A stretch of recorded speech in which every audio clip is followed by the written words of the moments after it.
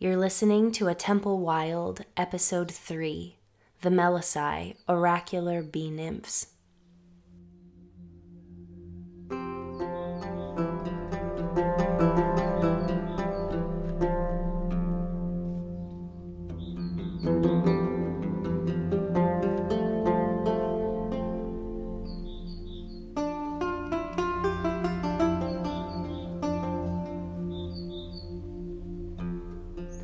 Hello and welcome to A Temple Wild, where we rediscover the myths of the ancient Greeks through the plants and landscapes that shaped them. My name is Ecstasy, and today's episode is going to be just a little bit different. We won't be looking at any one particular myth today, but instead we're going to be turning our attention to the Melissae, who were the bee nymphs of ancient Greece. And by the time you hear this episode, it's probably going to be late March, and springtime is in full swing, which is bee season. Everybody is buzzing around all the plants and the flowers. But as I'm writing and recording this episode, it's actually still quite cold here on the mountain. There's a fire burning in our wood stove. I've got a hot cup of tea in my hand, and I'm all bundled up against the chill that's coming from the windows and the walls of our not so well insulated village house. But I saw my first bee of the season just a few days ago, which was really exciting because, like I said, it's actually pretty cold here still. I'd opened my front door to go get some kindling for the fire, and there Bee was, hovering over my welcome mat, like a guest who had just knocked on the door. And Bee flew over the doorstep, sort of hovered for a minute just inside the door, and then turned around and flew off again to who knows where. And it was during the first few days of what I like to call the air season, which is a time of year for nesting and organizing and celebrating the element of air. The air is a collector and a gatherer of ideas and words and concepts.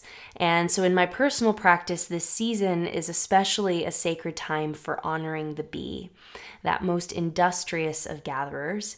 And so Bee's presence, it really felt like a blessing of the house for the coming year, that it showed up just at the beginning of the air season, just kind of entered the house and then flew right out again. There are 20,000 species of bees that we've recorded on Earth, and most of them do not conform to what most popular opinions or thoughts are about what a bee is. So bees can actually be solitary, they can also be social, they can be stingless, or they can be deadly. And only 7 species, yes, that's only 7 out of those 20,000 plus that exist, only 7 of them produce honey. So as a whole, they constitute the largest percentage of the Earth's flowering plant pollinators. They're absolutely vital to the web of our world and the health of our planet. The most well-known bee in the West is the Apis mellifera, which is the European honeybee. And it's been, I guess what you could say, domesticated for over 8,000 years. And as with most of Earth's creatures, honeybees are spectacular. The hive in particular is a study in order and balance and devotion, with anywhere from 20,000 to upwards of 60,000 bees working together at once to sustain their colony through foraging. They're organized and working as a collective. They dance their messages to their colony, and one colony can be responsible for pollinating nearly 20 million flowers in a day. There's so much wisdom to be gained from observing bee, and not just the common honeybee, but also our wild and non-honey producing bee species as well. So for modern practitioners who want to reconnect with ancient Mediterranean ways, which is what Up Temple Wild is all about, bees are really considered divine messengers. They're conduits for prophecy, they're speakers of divine truths, and they're a source of inspired thought and song. So today I wanted to share with you some of the ancient Greek folklore that's associated with the bee, as well as some of my favorite ceremonies and techniques for connecting with bee. So before we start, though, I wanted to make a quick note about pronunciation. And you'll notice that throughout this episode, I say Melissae to talk about the bee nymphs in plural. And in ancient Greek, the word is Melissa for singular and Melissae for plural. But in modern Greek, they say Melissa for a singular bee and Melisses for plural bees. So in English, I've heard also lots of different pronunciations of the word. So sometimes you'll hear Melissae or Melissae, Melissa, Melissae. Melissa, the name for a person, comes from the word for honeybee. So those are just all different pronunciations you might hear for this word. I personally use Melissae. I don't really know why. It just seems to easily roll off my tongue. That seems to be the word that I prefer to use. But like I said, the actual ancient Greek way of saying plural would be Melissae.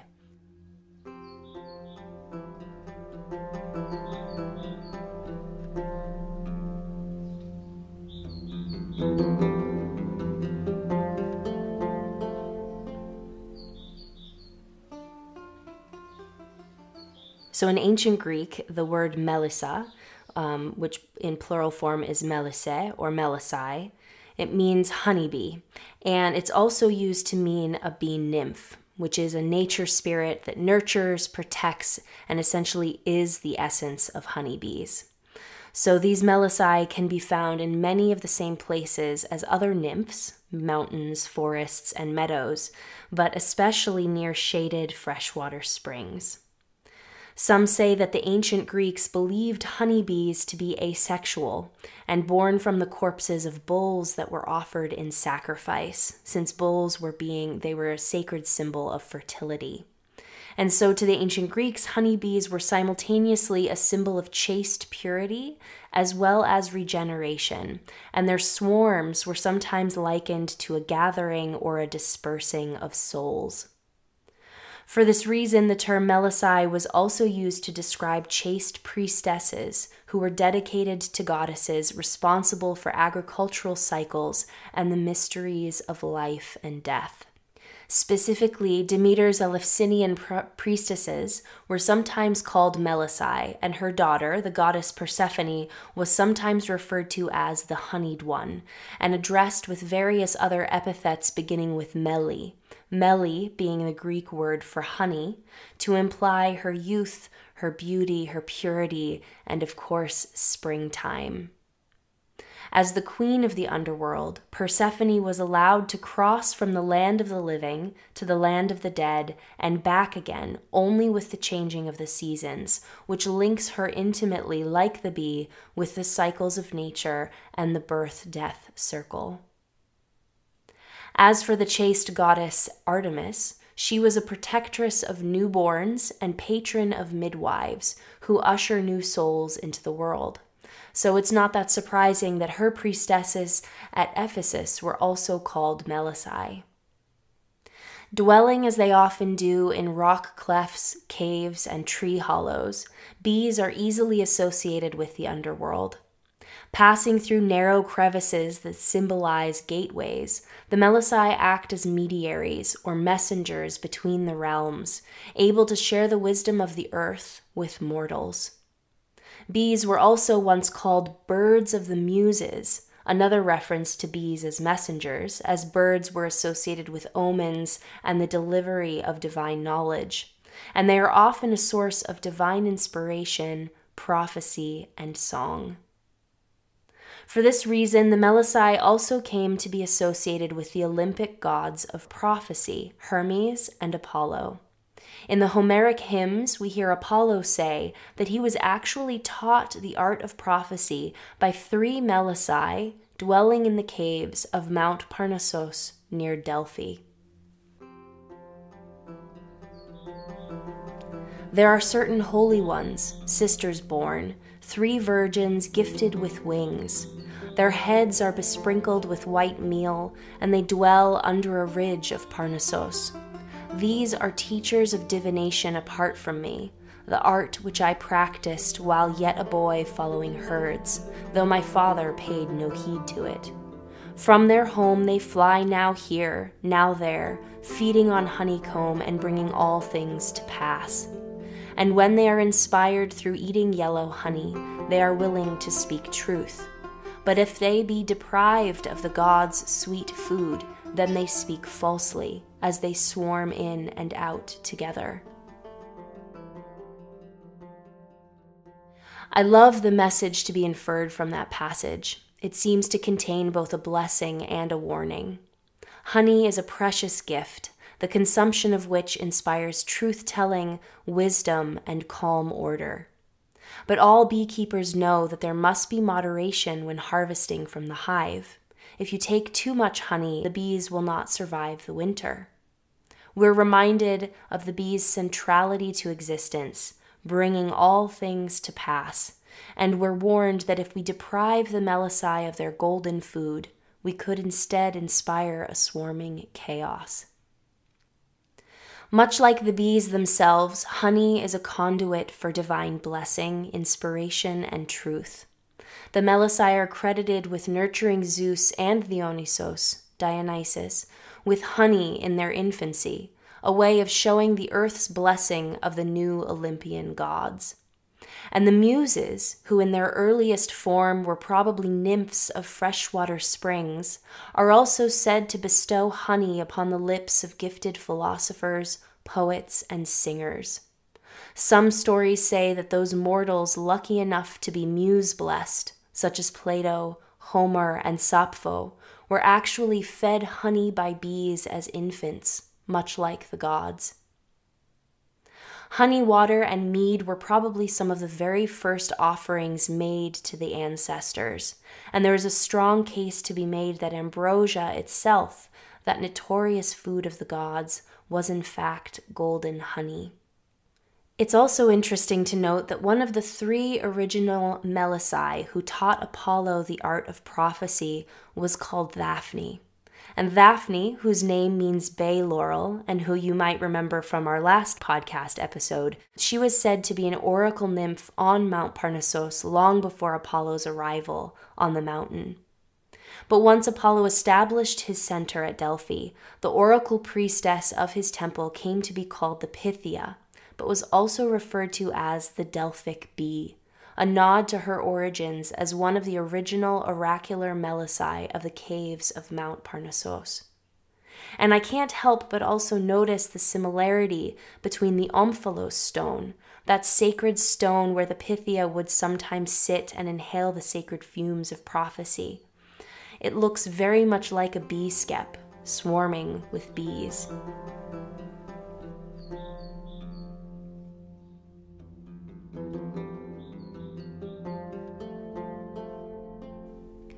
So one of the best ways to honor bee, not just honeybees, but also the wild, non-honey producing varieties, is to nurture native flowering plants in your garden, create habitats that are welcoming to the nesting habits of both solitary and social bees, and to advocate the ban of pesticides that are harming bees.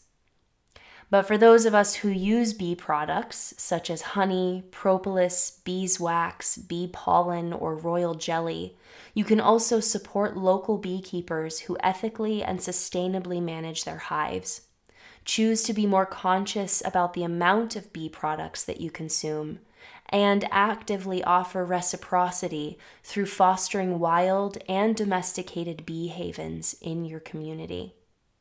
You may also want to create a special space in your garden or balcony, or on a windowsill, or even inside your home, where you can grow bee-loving plants, offer small bowls of honey, and display any items or talismans that represent bee, such as hexagons, carved beeswax statues, miniature skeps, or drawings of bee. Tied as they are to the cycles of spring's pollination, summer's bounty, and winter's hibernation, bees have so much wisdom to teach us about living in balance with the seasons. For this reason, I find bee to be a powerful ally when performing ceremonies for remembering the dead, welcoming newborns into the world, or when contemplating the deep cyclical mysteries of birth and death. Honey can be shared during your ceremonies as a means of blessing or as a conduit for inspiration, either through eating the golden food, drinking mead, applying it directly to your skin, or placing a small bowl outside for the Melissae to enjoy. Even drinking a regular cup of tea can be transformed into a ceremony by consciously adding a teaspoon of honey and whispering a devotion or stating your intention. Understanding the properties, both medicinally and energetically, of the tree or the flowers from which the honey is made can also impart particular power to your ceremony. So in Greece, the most common types of honey to be found are thyme, pine, chestnut, orange, and wildflower. Spending time near bee-pollinated plants in the garden and in the wild, it's easy to be lulled into trance by the buzzing of their wings and their hypnotizing movements. One of my favorite practices for entering a state of deep relaxation and meditation is to rest where the Melissae are gathered and to watch them as they move from flower to flower, their small bodies swaying from the weight of pollen, and their droning buzz the perfect soundtrack for hot summer daydreams where inspired thoughts and songs can emerge. As a gatherer and messenger of divine wisdom, the bee is also a powerful ally for oracles, poets, writers, singers, or anyone who uses word to express truth or share ideas. In my personal practice, this ties them very closely to the element of air, and the Melissae can thus be called upon wherever you need clarity of thought, eloquence, or creative inspiration.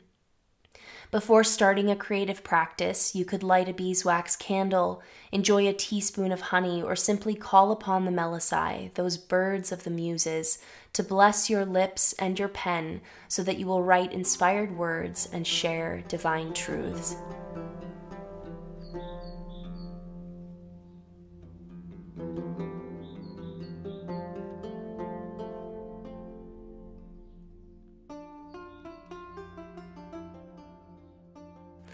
So I've shared a few links in the show notes of today's episode on atemplewild.com. It has a few extra resources that you might enjoy, including some suggested books or bee-inspired music, as well as an amazing time-lapse video of a bee hatching and transforming inside of the hive. And as always, if you'd like to download a transcript of this episode, leave a tip in the tip jar, or send me a personal message, definitely head on over to atemplewild.com. Thank you so much for listening today. I hope you have a wonderful day, and I will see you next time.